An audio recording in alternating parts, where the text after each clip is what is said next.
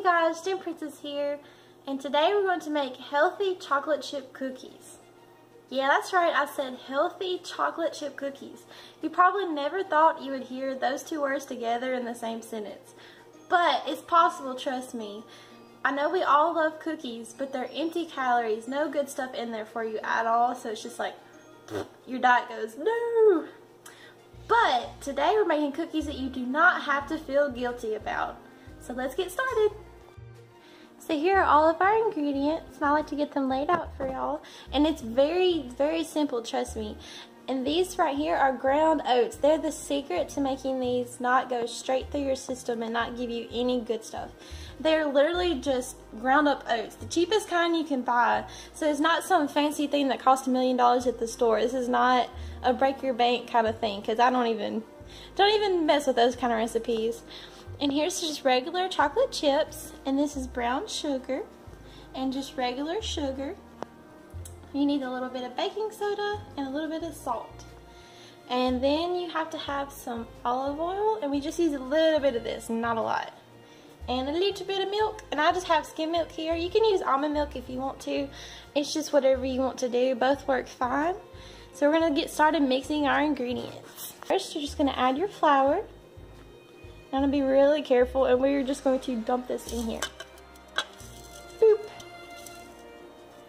And I'm trying not to spill any. It's a lot of flour.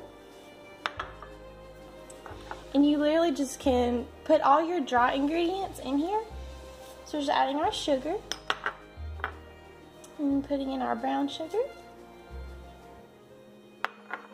I like to mix these up first because it's easier instead of having the chocolate chips all clumpy. So we're just gonna mix it up, and it's so easy.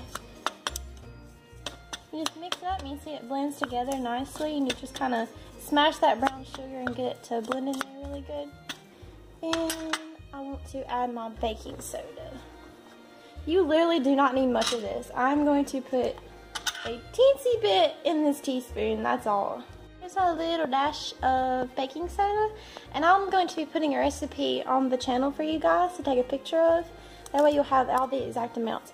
I've just added 2.5 tablespoons of olive oil, and I'm just gonna mix that around a little bit. We're about to add our milk, so it doesn't have to be like perfectly mixed. The milk is what really helps it get that batter texture.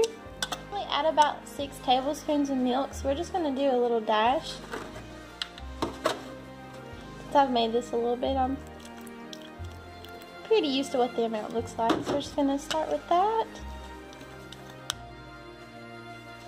Add a little more, just get this mixed up. Okay, so that took me a little second. It's kind of hard to mix, but that's good because you want it kind of thick. I'm just going to pick this up, let you kind of see the consistency. You want it to be thick enough to where you can drop it on the pan and it be dropping sort of a ball and not just kind of spill all over your pan and just be a big giant mess. So here's my baking pan. I just have a big pan that I know will fit a lot of them, and it is made in America, you guys, because it's America. Okay, and I've preheated my oven to 375. Don't forget to preheat your oven, guys. It's always the saddest part when you forget. And sometimes I grease it, sometimes I don't. It really doesn't matter too much from what I've found, but I'm just going to be using some little non-stick spray. Just a little bit. I'm not too particular about it. They normally don't have trouble sticking. So here we've got our batter, and we're just going to drop them on there. Really do that. Boop. Magic. And you want to know something else great about these cookies?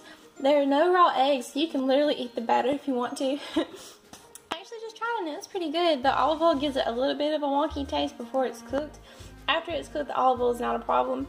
Ta-da! I just got these babies out of the oven. I like them to still be a little mushy, because once they cool, they'll be absolutely wonderful. So we're going to let those cool. Ta-da! They're no fear cookies. Don't feel bad about eating them.